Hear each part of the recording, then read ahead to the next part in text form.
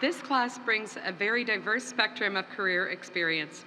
Johnny, Kayla, and Rob, what is your career prepared you to be an astronaut?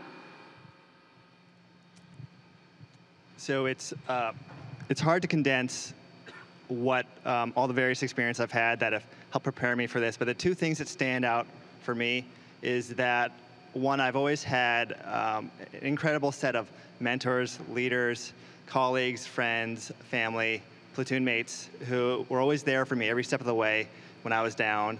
And I wouldn't be here today if it wasn't for them.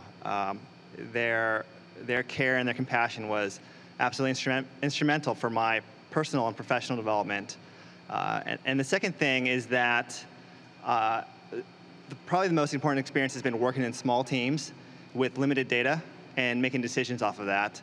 And I had to do this as a special warfare operator in the Navy, where we worked in small teams and we leveraged each other's strengths and weaknesses to complete the mission.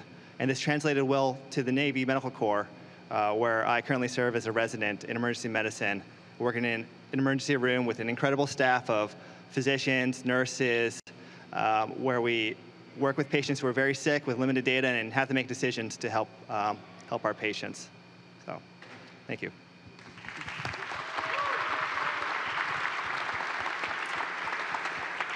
I think we all share the common bond of having come from some amazing teams that really challenge us